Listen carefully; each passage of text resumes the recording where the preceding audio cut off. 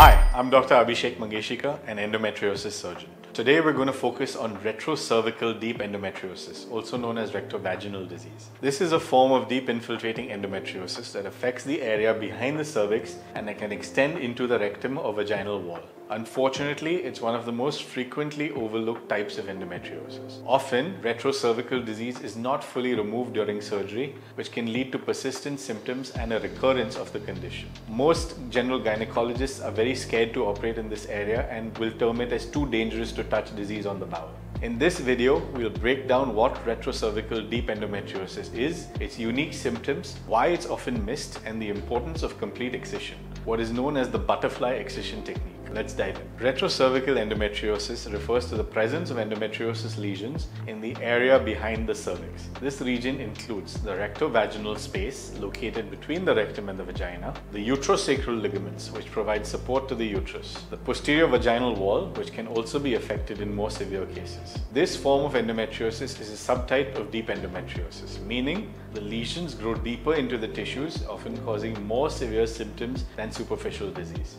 The symptoms of retro-cervical endometriosis can vary depending on how deeply the disease infiltrates the surrounding structures, but here are the most common signs to watch out for. Painful periods, also known as dysmenorrhea, severe cramping that doesn't respond to over-the-counter medications, pain during intercourse or dyspareunia. Pain is typically felt with deep penetration and certain positions which may linger even after intercourse. Painful bowel movement, pain or difficulty during bowel movements, especially during menstruation.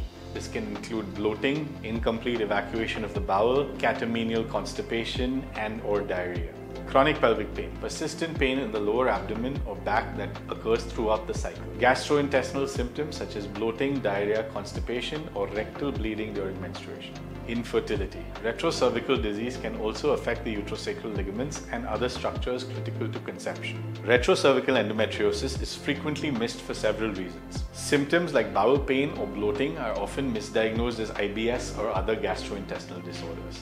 In many cases, retro-cervical disease is only partially treated. Surgeons may ablate the surface lesions without addressing the deeper infiltrating disease.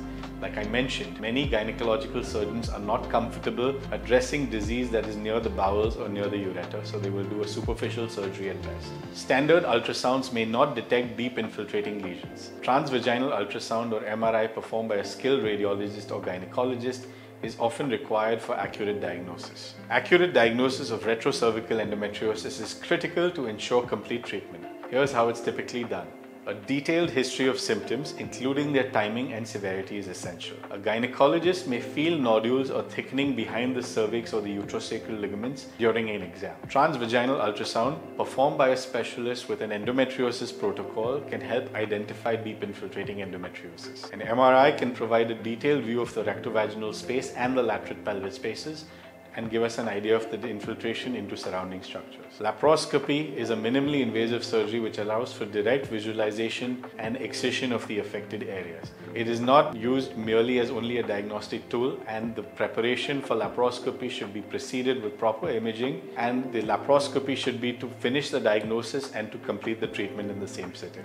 Effective treatment for retro-cervical endometriosis involves complete excision of the disease. This is known as the butterfly excision technique. It involves precise removal of all affected tissue in the retro-cervical region known as the uterine torus, including the peritoneum over the uterosacral ligaments and possibly the peritoneum in the rectovaginal areas and underneath both the ovaries. This excision is named for the butterfly-shaped dissection pattern used to completely remove diseased tissue. Ablation, which is burning of the surface lesions, often leaves deeper disease untouched, leading to a persistence of symptoms and a high risk of recurrence. Complete excision ensures that all infiltrating disease is removed, providing better symptom relief and reducing the likelihood of recurrence. This procedure requires advanced surgical expertise. Patients with retro-cervical endometriosis should seek care at specialized centers who are experienced in managing deep infiltrating disease. Managing retro-cervical endometriosis requires a combination of surgical and supportive care. Post-surgical recovery. After excision surgery, patients may benefit from physical therapy to address pelvic floor dysfunction. Hormonal therapies or pain management strategies may be recommended to address residual symptoms or prevent recurrences. Adopting an anti-inflammatory diet and practicing stress management techniques like yoga or mindfulness can complement the improved overall well-being and recovery process. It is a complementary therapy and not a substitute for surgery. Follow-ups with your healthcare team are essential to track recovery and address any lingering issues. Retro-cervical deep endometriosis is a serious condition that deserves greater awareness. If you experience symptoms like painful periods, painful intercourse, or bowel-related discomfort, don't hesitate to seek specialized care. Complete excision using advanced techniques like the butterfly excision can significantly improve your quality of life and reduce the risk of recurrence. Thank you for watching. I hope this video has helped you better understand retro-cervical deep endometriosis, its symptoms, and the importance of thorough treatment. If you found this helpful, please like, share, and subscribe on more expert insights on managing endometriosis. If you have questions or personal experiences with retrovaginal or retrocervical disease, share them in the comments below. Your story could help raise awareness and support others. Take care, and I'll see you in the next video.